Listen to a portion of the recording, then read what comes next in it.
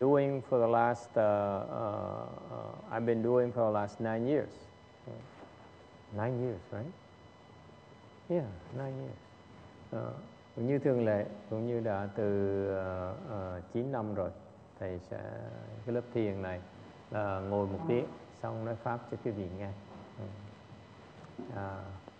What for? Why is that? For most places, you sit, first of all, sit a little bit shorter. You have a shorter sit. Thường thường á, thì quý vị ngồi mấy ở chỗ khác á, mấy cái lớp thiền khác á, thì quý vị ngồi ngắn hơn một tí. And then and also the instructional talks, if any at all, will be as well shorter as well. Giống như cái lời lúc mà buổi giảng nói pháp á, cũng ngắn hơn một tí. Why do we choose to do an hour? Tại sao ngồi tiếng đồng hồ? Because that's what has always been done when Chan was first invented by was first taught in mainland China. Tại vì trước giờ từ khi mà cái thiền tông được thiết lập ở trước Trung Hoa đó đã dài như vậy. There is a reason for trying to sit for an hour, ngồi một tiếng đồng hồ. When you sit for an hour, you have a lot more problems. Ngồi một tiếng đồng hồ, it's not easy and you have more problems. Thứ nhất, ngồi một tiếng đồng hồ nó không phải là dễ. Mà ngồi được á, thì quý vị sẽ có nhiều vấn đề. So we're looking for problems. Tức là ngồi một tiếng đồng hồ để mà kiếm chuyện. Okay? We figure that you don't have enough problems yet during the week. That's why on Saturday morning you should come here and get more problems. Những người tin rằng trong tuần quý vị chưa đủ vấn đề, thành cuối tuần tới để kiếm vấn đề nó nặng nề hơn một tí. Okay, so that's why. So in other words, you practice Chan, you're supposed to have problems. Nói cách khác, quý vị thiền là quý vị phải có vấn đề. What kind of problems? Well, leg pains is one. Nhất là cái chân nó đau. Back problems, lưng nó đau, đầu gối nó đau, your knees hurt, your waist hurt. That's supposed to happen. Nó phải là như vậy. Okay? Why is that? Because when that happens, then you are healing yourself. Nếu như chân nó đau, lưng nó đau, eo nó đau như vậy là có nghĩa cái vị đang tự chữa bệnh lại. Okay? I repeat for you, for your sake. This is what most people do not know, do not understand. Thầy nhắc lại cho quý vị biết, những cái người mà thiền người ta không biết cái chuyện này. When you meditate and you have pains, khi bị ngồi thiền mà đang bị đau, wherever it hurts, nó đau chỗ nào đó, that's where you are having illness. That's where your illness is. Cái đó là chỗ quý vị đang bị bệnh. And if you sit and meditate, you have no pain, no discomfort whatsoever, then you're healthier than an ox. Nếu như ngồi thiền mà không đau đớn, không có bệnh hoạn gì hết á, không cảm thấy nó tê nhức chỗ nào hết là quý vị khỏe mạnh, không cần. There's no need for you to meditate. Quý vị không cần phải thiền nữa. Seriously. Okay. So that's why if you sit for an hour, those problems are a lot more obvious than otherwise. Quý vị ngồi một tiếng đồng hồ đó, thì những cái vấn đề đó nó rõ ràng hơn. Okay? Any questions about that? I know for most people, most of you go to a meditation class, you expect to feel good. Okay? Thì biết cái vị mà tới một lớp thiền là muốn cảm thấy sảng khoái, muốn thấy sung sướng. Right? Am I correct? Yes? You work hard enough during the week. Why would you want to get more punishment on the weekend? Trong tuần đã cực khổ, tại sao cuối tuần tới để kiếm cái khổ làm cái gì? Okay? What what happened is that during the week you ruin your health, you ruin your body. Nói cách khác, trong tuần quý vị hại sức khỏe mình. In order to make a living, to make ends meet, để mà sinh nhai thì quý vị hại sức khỏe mình. Am I correct? For most of us, for example, the kind of work we do is detrimental to our health. Những người đa số chúng ta làm việc nó có hại sức khỏe. Yes or no? No? You think money comes free? Nói cái khác quý vị, nếu mà làm việc mà không hại sức khỏe là cái công việc quý vị là làm tiền mà không cần cực khổ vậy, right? Am I correct? No problem whatsoever, right? You go to work and your boss loves you, your co-worker loves you, and they give you money on top of it, and you really don't have to work and do anything, ruin your health, anything. So that's what work is about, right? Công việc nó như vậy, nó quý vị tới sở làm, ông chủ thích quý vị, bạn bè, cái đồng nghiệp thích quý vị, phải được trả lương, không cần làm cực khổ vậy. Okay. Fact of the matter is that we ruin our health making a living. Yes or no? Anyone disagrees? Có ai không đồng ý chuyện đó không? Mình làm việc mình phải hại sức khỏe mình.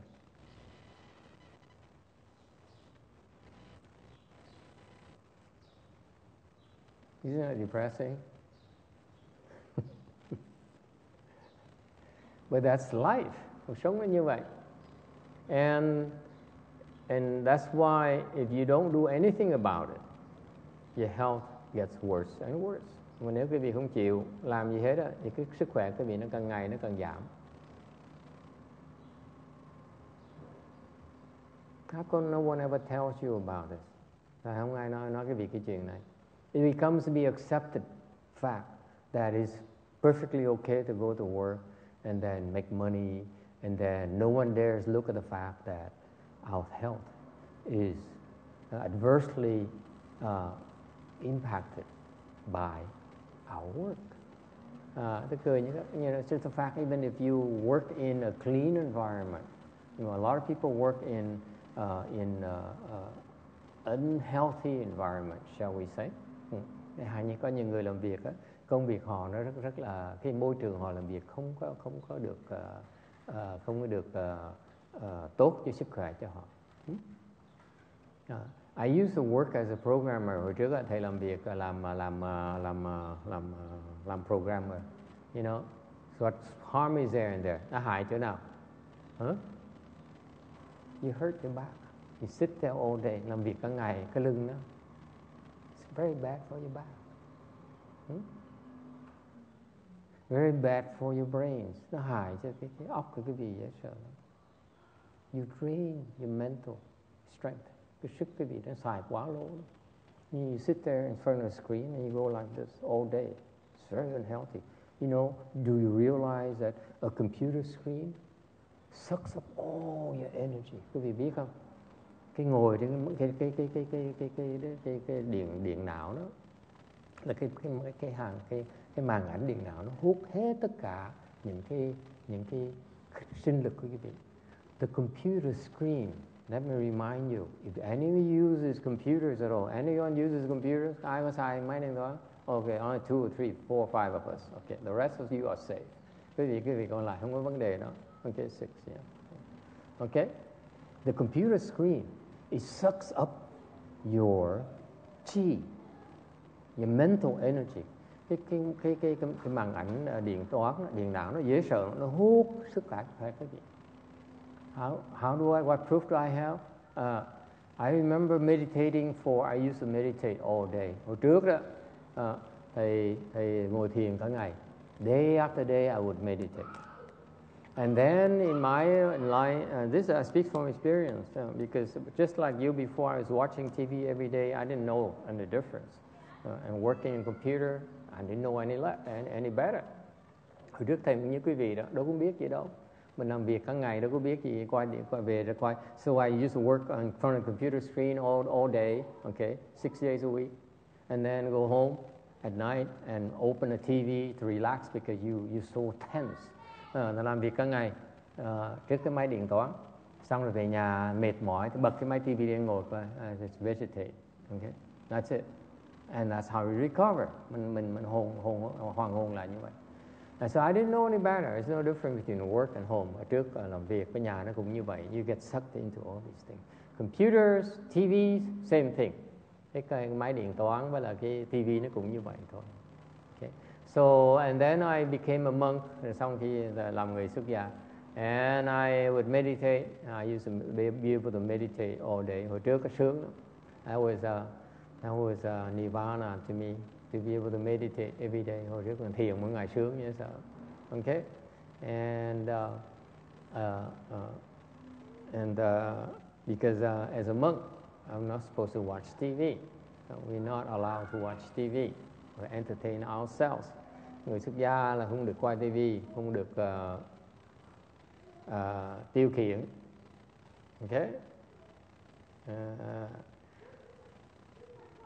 And so I would meditate all day, ngồi thiền cả ngày. And then one day, I was told there's some kind of Buddhist meditation program that's important. So I opened up a TV and watched the DVD. Okay, and watched the TV. And thầy nhớ, I don't remember exactly why it happened. Why I had to watch TV. Bữa đó tự nhiên bật TV lên coi vì có lý do nào đó. And I realized for the first time after a long time, thầy mới biết sau một thời gian rất lâu mới thấy, all of a sudden you sit there and all of a sudden you can sense that you're being drained. Your energy is being drained through your eyes. Thì bỗng nhiên mới khám phá rằng là cái khí lực của mình nó bị hút ra từ con mắt. Okay, your chi, you know chi, các vị biết khí hả? Okay, the chi is being pulled away from you into the TV screen. Thầy mới thấy rằng cái khí lực mình nó bị kéo, nó bị hút. It's being sucked into the TV screen. Nó bị cái màn ảnh nó hút vào.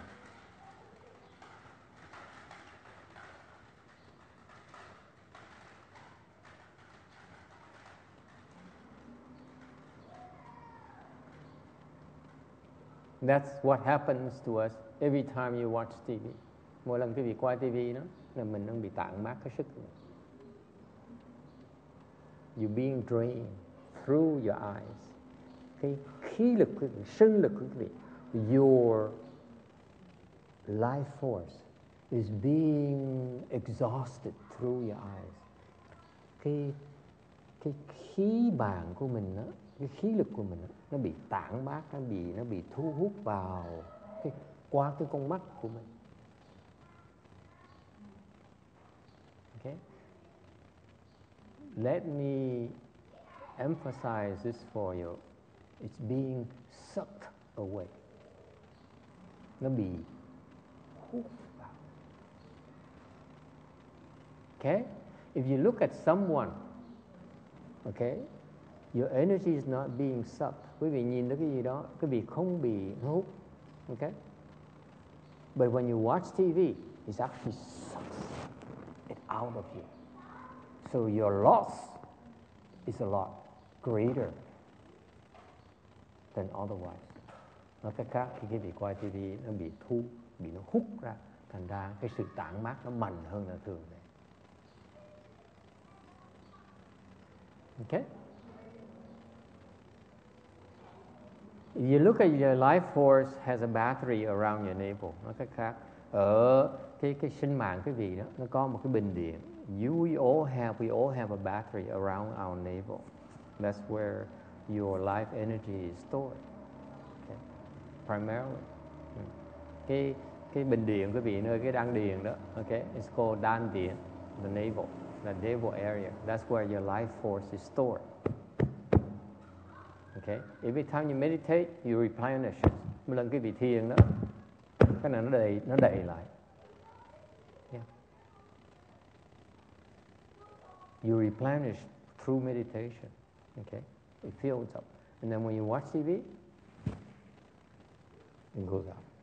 Cái vị ngồi thiền nó đầy lại. Cái vị coi TV nó hút ra. So for example, kids, your beloved children and grandchildren, And nieces and nephews.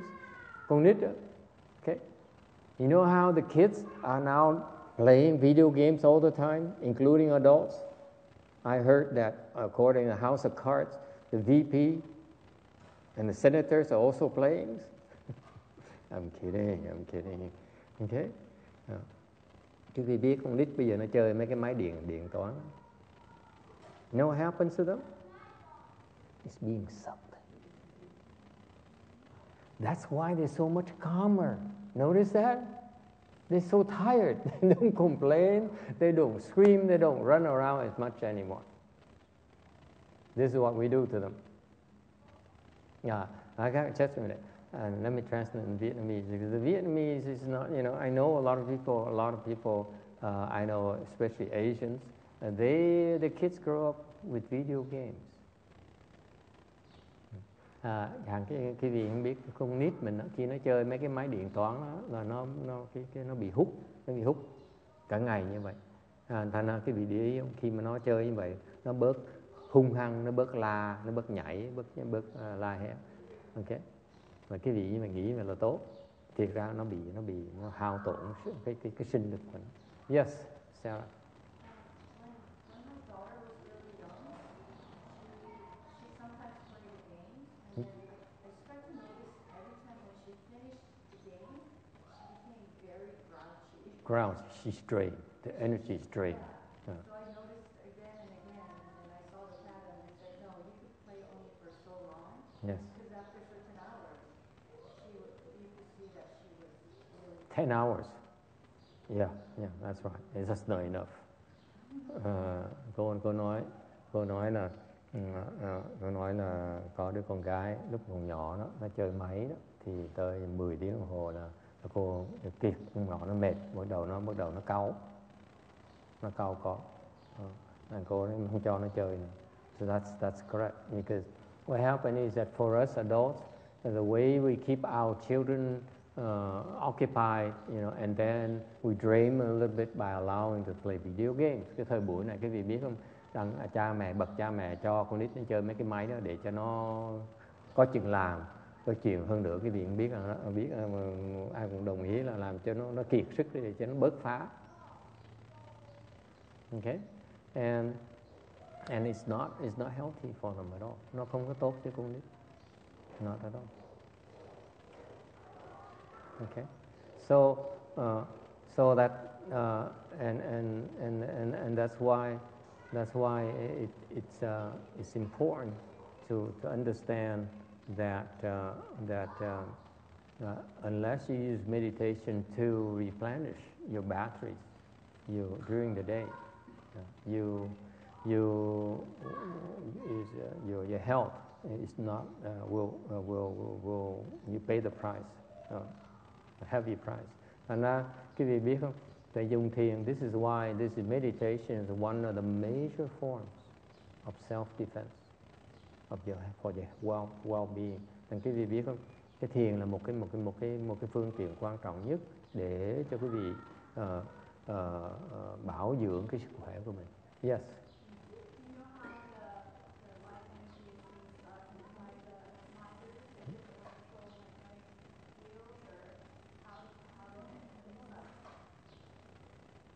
I'm not sure. Okay, there's many ways to explain it. Có người hỏi làm sao mà khi mình bị cái máy điện toán, cái điện tivi nó hút như vậy, là sao nó hút như vậy? Tại vì cái hàng kia mấy cái điện từ hay là sao? Thì nói thầy không biết rõ. I don't know the exact scientific process. My interest has always been to look at the chi and how it's drained. Trước giờ thầy chỉ chú tâm về cái chuyện mà cái khí lực của mình và làm sao nó khi thấy biết mình chỉ chú ý cái sự tản mát của nó thôi. So my emphasis has never been about scientific facts. Đối với thầy cũng biết về những cái bản tính, cái đặc tính khoa học của nó. I'm only primarily concerned with how the chi is built up and how the chi is drained. Thầy chỉ chú trọng về cái khí lực khi mà nó tản mát ra sao và nó tù ra sao. Okay. All right. And so it doesn't matter how you explain it scientifically. Quý vị muốn giảng nghĩa nó sao về khoa học cũng được hết đó. But the bottom line is that, okay, is that your life force increases or decreases. Okay. Thành cái về nếu dùng khoa học và giảng nghĩa sao cũng được, nó không quan trọng bằng biết rằng cái khí lực của mình, cái sinh lực của mình nó bớt, nó tăng giảm hoặc là nó tăng hoặc là nó giảm. Okay? That's always our emphasis. So it turns out, by the way, since you asked the question, I will provide you some details that the scientists will never know. That's why we don't use science. We don't care to go to wait in the scientific area to explain things to you. Tại cái câu hỏi thầy nói quý vị cho quý vị một cái chi tiết để cho quý vị biết tại sao chúng tôi không có chú trọng về cái khoa học lắm. Okay, the scientists would measure in terms of magnetism or whatever. Okay, brain waves or whatever. Cái khoa học có thể đo bằng cái điện từ hoặc là những cái làn sóng của cái làn sóng, right? You know what? When that happened, but the particular experience, that very first day when I watched TV, at that moment I told you earlier. Cái thì nhớ lúc mà cái thầy trễ hồi nãy đó, là khi lần đầu tiên mà sau khi thiền một thời gian rồi, cái bắt đầu nhìn mở điện báo đó, mà thấy rằng mình rõ ràng bị hút đó. I realized I was being sucked. My life is being sucked. Okay. Okay. So what did I do? Thầy làm cái gì? I pull back. See, this is why you meditate. Thầy làm cái gì? Cái phản ứng thầy đầu tiên hết đó, thầy kéo nó lại. I pull back. Okay? Yes. There has been some scientific experiments on meditation and how it benefits people. So there is a way to measure Yes. how benefits science has proven that meditation. Yes. Scientists have been able to measure some aspects of the benefits of meditation.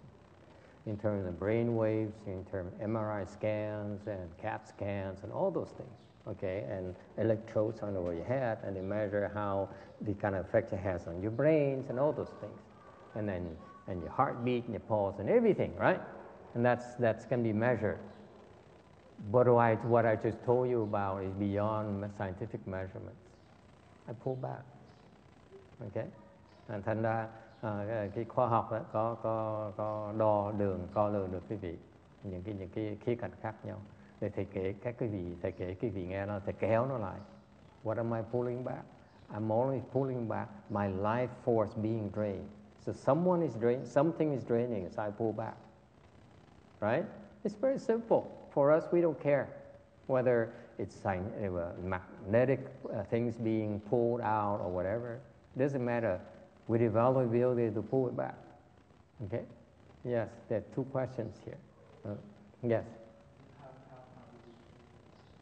You pull it back. When you meditate long enough, you know. It's a natural. Hỏi là làm sao mà cái kéo nó lại được. Thì nói khi cái vị thiền đủ thời gian tự động sẽ biết. Okay? It's a natural knowledge. Yes. I'm thinking because reason why you're getting sucked in to watch television is probably because there's all your energy is okay. Because what's going on in TV, what's training, so that's why you're like focused and all your energy is like right there. Right. When you meditate, you take it back in. You go within. So right. Correct. Part of your leakages, shall we say? The Buddhist has a term called outflow. Cái hiện tượng đó là cái lậu. Thì cái lậu là cái sự thoát, cái tản mát đó là it's correct. When you look, okay, there's a dissipation. Okay, there's a usage of your life force. Cái vị nhìn không á là tản mát rồi, right? The fact you're looking, meaning you are spending energy to go out there and decipher and pull it back, right?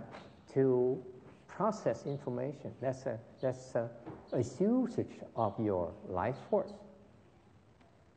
way it is. Mình sống cái vị nhìn một cái là cái vị đang tản mát, đang xài cái khí lực của mình. Agree, disagree? Naturally. But the TV is much more different, or the video games are much more different. Nhưng ngược lại cái TV với là mấy cái điện toán nó khác. Because actually they are draining you. It's more than simply you going out to get information. Actually there's more drainage. They're actually pulling energy away from you. This is when you meditate, you become sensitive to it.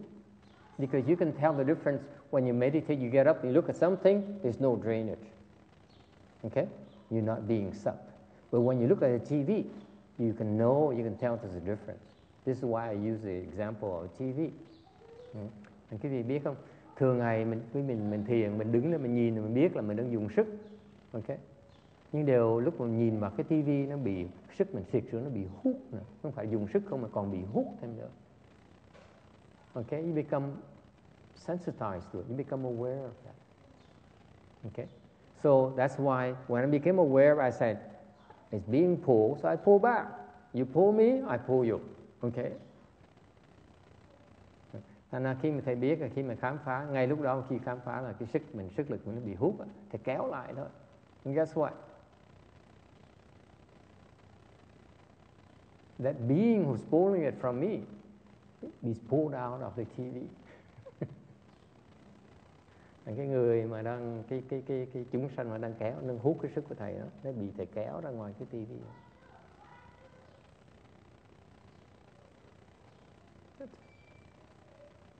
There's no way the scientists can measure that. Làm sao mà khoa học gia mà đo được cái đó? So there is a being who dwells in a TV set. Okay? And actually he sits there and pulls your energy. So pulling back, that being was pulled out of the TV set. It fell out. And I said, okay. So how are you going to measure that? Either you don't believe me. How can you explain that to normal people? Who's going to believe you? You meditate for an hour, that's why I tell you. You don't meditate an hour, I don't tell you.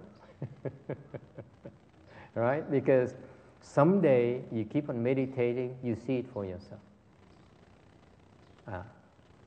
Ta nói cái chuyện như vậy nằm sau khoa học gia nó biết được là có một cái chúng sanh nó ngồi trong cái máy điện truyền hình đó, nó đang hút mình, nó ở trong đó để nó hút mình.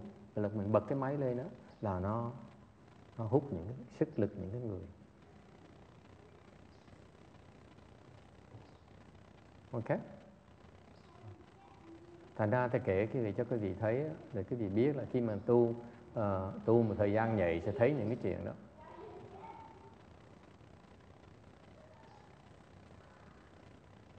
Any other questions? Ai thắc mắc gì khác không? Okay.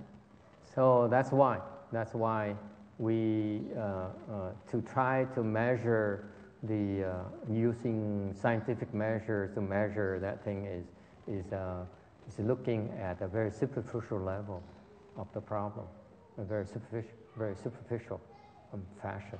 Thành nếu dùng những khoa học mà nhìn để mà coi cái đó là cái đó chỉ là một cách ngoài da thôi, quý vị không thấy được. You don't see the actual dynamics between what's really happening. Quý vị thực sự không thấy được. You're measuring the unimportant aspects. But how can you tell scientists there's a ghost that actually sits there and sucks your energy? No one's going to believe you. Ai mà tin cái việc là có con quỷ nó ngồi nó hút cái sinh lực của mình.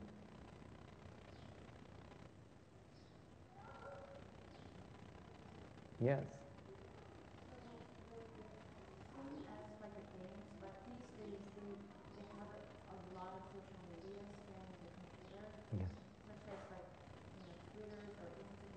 Yes. And I think sometimes I see my daughters watching those, and it's not really giving her a lot of positive feelings too much because she sees people doing all these things, and she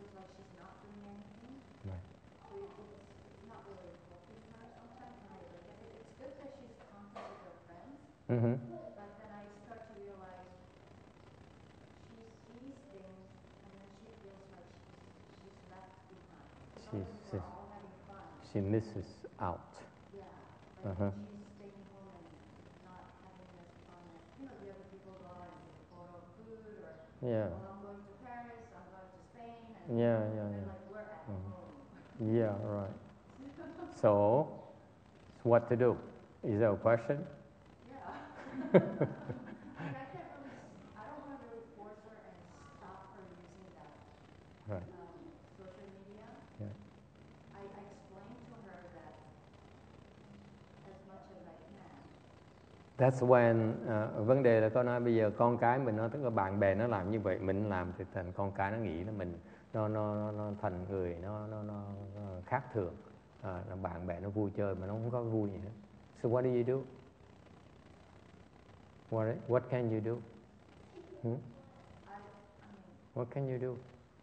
You don't have daughters, so I'm not a child. You are so out of touch. Yes? What do you do?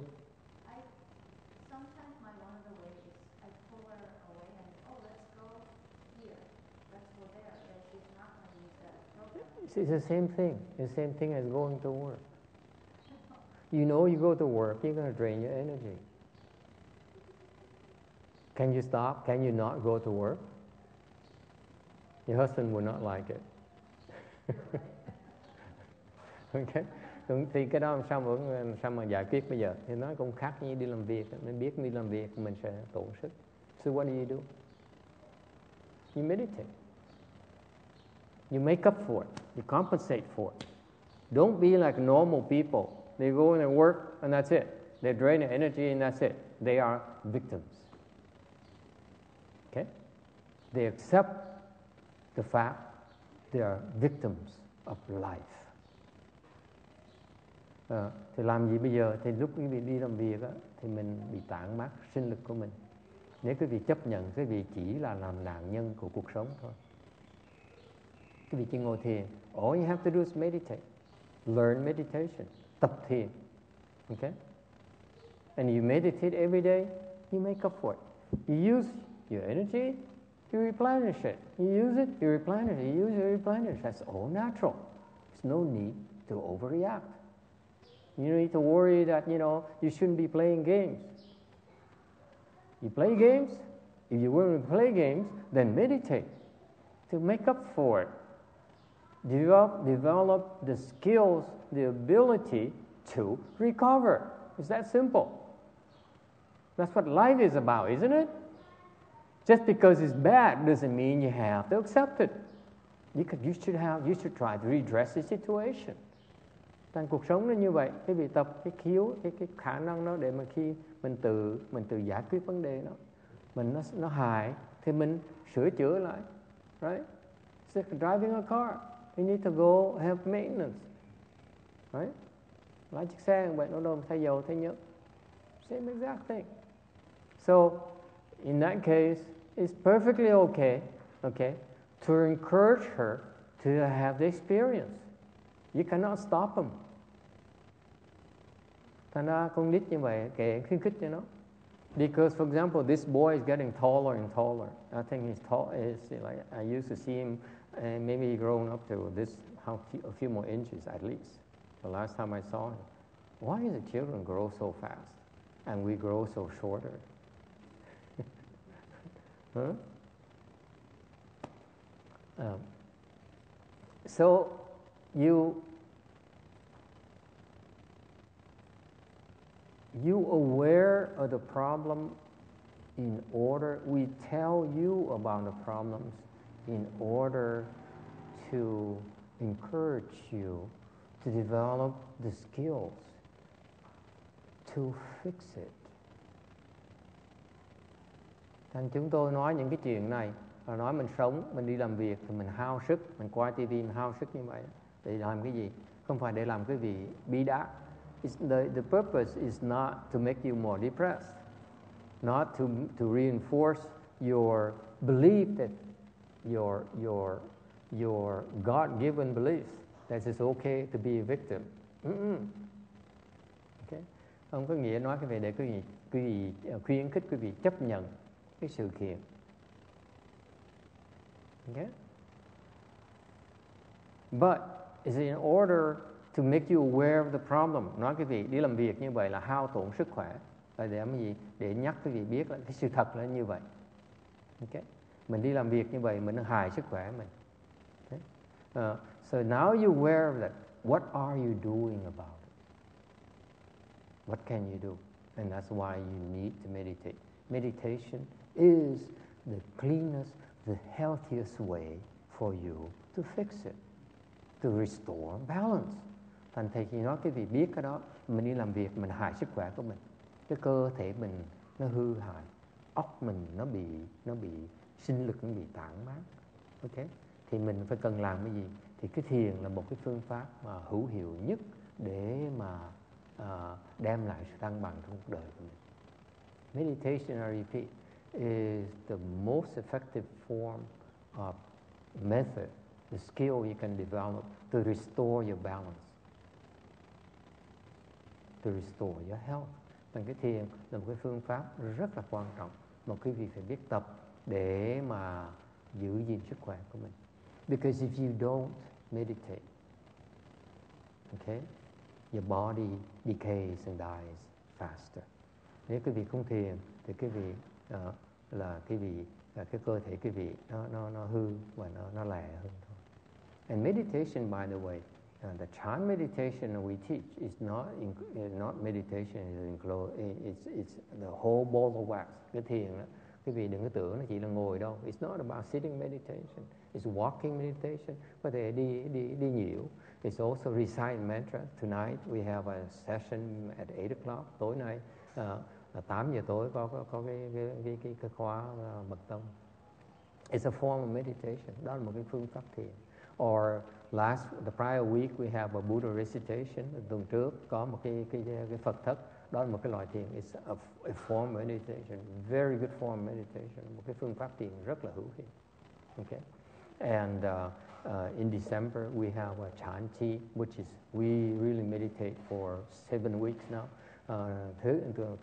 Tháng 12 này sẽ có một cái khóa thiền thất 7 tuần liên tiếp để ngồi thiền thôi. Okay. So meditation is pervasive. Cái thiền nó đủ hết, nó khắp hết mọi nơi. We teach people to bow, lạy cái gì lạy bow to the Buddha, bow to God, lạy Phật, lạy Chúa. Okay, doesn't matter you bow. That's a very excellent form of meditation. Đó là một phương pháp thiền. Meditation is everywhere. And if you once you understand meditation, một khi quý vị hiểu thiền rồi, you know, actually every single moment is meditation. Khi quý vị có một công phu thiền rồi là cả ngày quý vị đang thiền. So now you know, in your daughter's case, Sarah, you know, I would do it differently. I would encourage, let her play.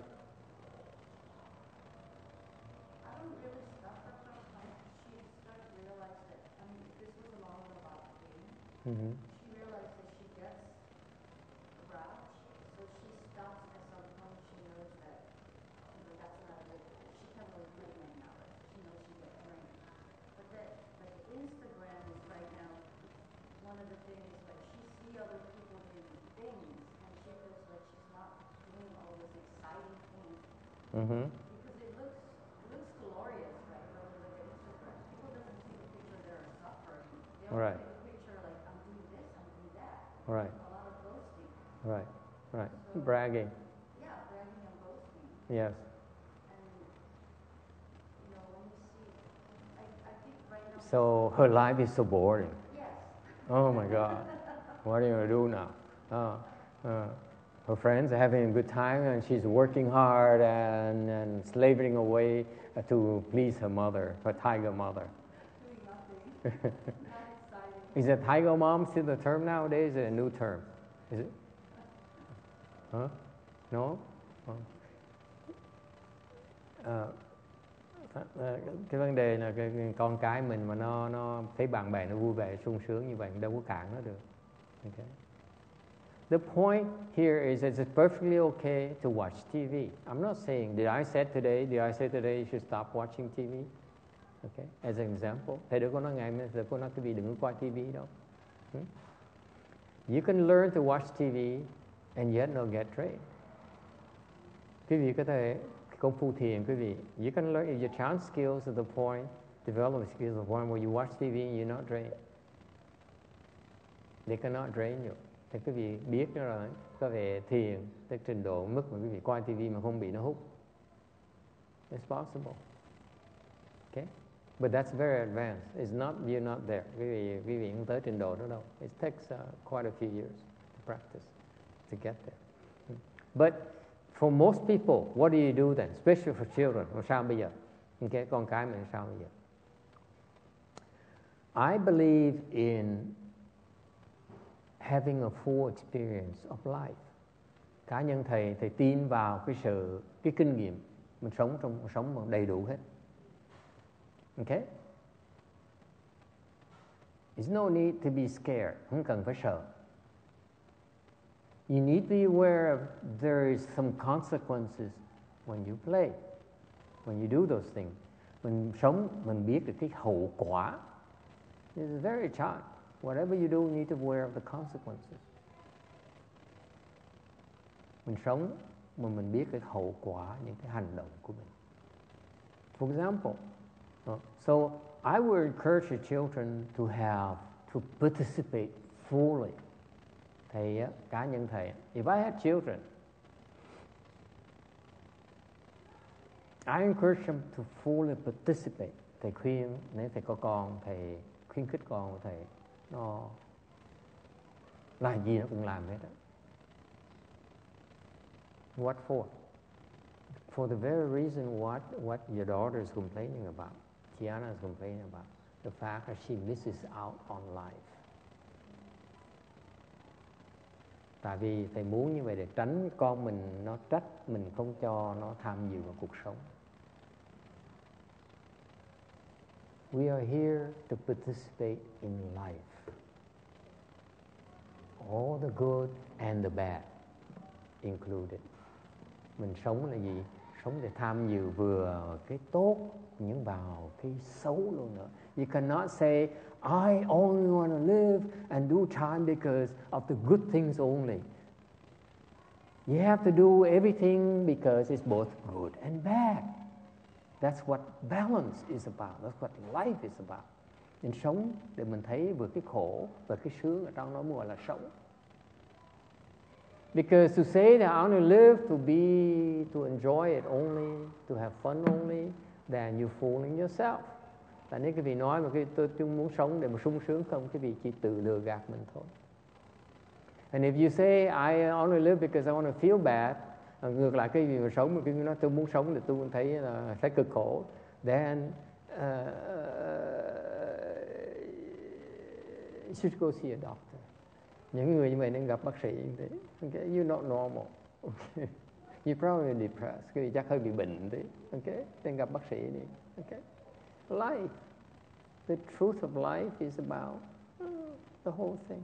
There's no need to be afraid. No need to be overprotective. Mình sống là mình tham gia hết tất cả. Okay. So that's how I believe in training our children. Thành quý vị, thầy dạy con cái cũng như vậy. I want to encourage them to participate fully in life. Get married, get divorced. I'm kidding. I'm kidding. Oh boy. Because there's no need to be afraid. Không cần phải sợ gì hết. Chan is fearlessness. Thiền nó không có biết sợ.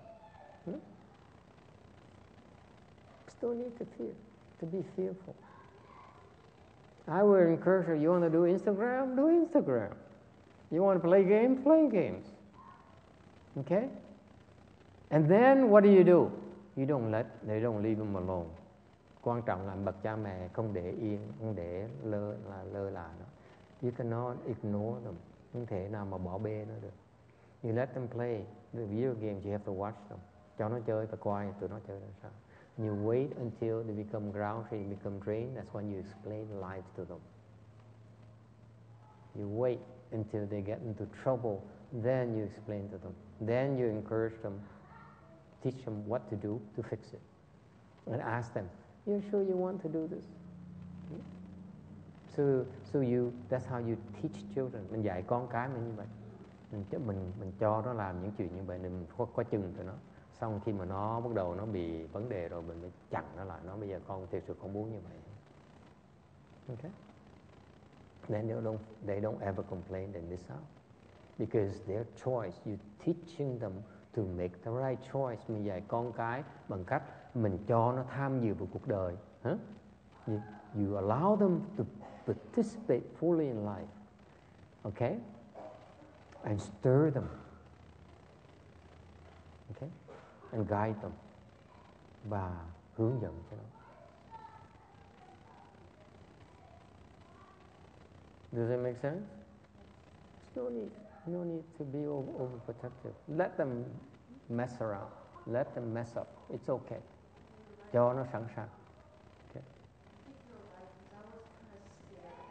I was kind of being scared that she's getting exposed to. I don't want her to feel like whatever that I was afraid of, she was doing it. You don't want her to be blindsided when you're not around. Okay? Thành giờ bậc cha mẹ mình á, mình phải tránh tụi nó là nó khi nó bị vấn đề mình cũng có xung quanh để mình giúp cho nó. Okay? We need to train them how to solve the problems. Mình dạy con cái phải dạy huấn luyện cho nó để giải quyết vấn đề của nó. While we're still around, we need to train them how to do that. So that we're preparing them to be able to do that when they leave the family nest. Để khi mà nó rời gia đình đó, nó có cái khiếu để nó có thể giải quyết vấn đề đó. And consult with us. Và gọi về, not just to ask for more money. Okay? Và nó khuyến khích nó khi nó rời ra nhà mà nó gọi mình về để nó hỏi ý kiến mình, và không phải chỉ để mà xin tiền thôi. Okay? Don't be afraid. Okay? So what your reaction to Gianna more or less tells me, you confirm me yourself that you're a little bit overprotective. You're too afraid she gets into trouble. My attitude is totally different, entirely different. I allow them to get into trouble and then I laugh in the face. Thầy thì khác, thầy cho nó làm bậy, xong mình cười. I need to have a good time too. No, I do sometimes let her make a mistake, and then I was like, that's like a sweet, like justice sentence at the end. No, we laugh. You allow them to make mistakes and you laugh at it. It's much healthier. Mình cho nó làm bậy, xong mình cười. Don't get angry, đừng có giận. Because you do it on purpose. I laugh at it because I'm doing it on purpose. I allow them to get into trouble. Okay? Because I'm watching them. Bây giờ con cái đối với thầy cho nó làm bậy, nhưng mà mình canh chừng nó. Mà khi nó làm bậy rồi nó bể, break the statues. You know, in a Buddha hall, in our world, you break a statue, it's a very serious offense. I allow them to break our statues. Mấy cái xứ này mà cái Phật giáo cái gì, mấy cái đồ này đánh mà bể một cái, you know, all you have to do is you're not careful, you break one of these small fingers, I go to the house. Chúng ta nhỏ này, it's all four small fingers, and people handle it, and they break these small fingers. I assume responsibility. I go to the house. Nó khổ như vậy đó. Okay? What do? You beat them up? You laugh. You're so stupid. Okay? Have fun. It's perfectly okay. It's no need to overreact. Kệ đó. Tại mình cố ý cho nó làm bậy mà. You see, I'm different from you. I allow them to make mistakes. I intentionally allow them to screw up so that I can laugh at them and then teach them. That's when they listen. When they make a mistake, you get angry, they don't listen as well when you laugh at them. I found out. Tại để ý, khi mà con cái mà nó làm bậy mà mình la nó đó, nó không có nghe bằng hơn, nó không nghe bằng là khi mà mình cười cười chọc quê nó. When you make fun of them, that's when they remember. You scream at them, they're going to try to hide from you. Mình mắng nó thì nó giấu mình trong tương lai. When you laugh at them, that's when you get closer to them. Okay? Any other questions? Experiment. Thầy là we make mistakes too. Maybe sometimes we let them go too far. Okay? And that's when you get angry and beat them up. You always win. Okay? Oh well, that's all I have for you today. Any final questions? Ai thắc mắc gì khác không? I wanted to talk to you. You know what I wanted to talk about and I never got a chance to get there. I can't even go there anywhere near it. I wanted to talk to you about assumption. Hôm nay nói về assumption. What is assumption? Huh? Charlie, what is assumption?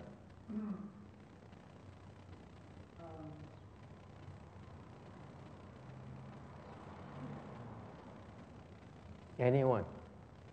What is assumption? No. No. No. Charlie, what is assumption? No. I'm disappointed at you, Charlie. Assumption based on my dictionary here. I have a dictionary in front of me. Đây nói cái chữ assumption. What is it? It is the ceremony where Mother Mary ascends to the heavens. Shame on you.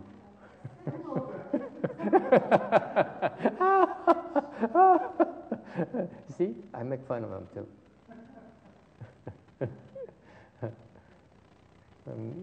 Assumption là theo tôn giáo là lễ thăng thiên của Đức Mẹ Đồng Trinh.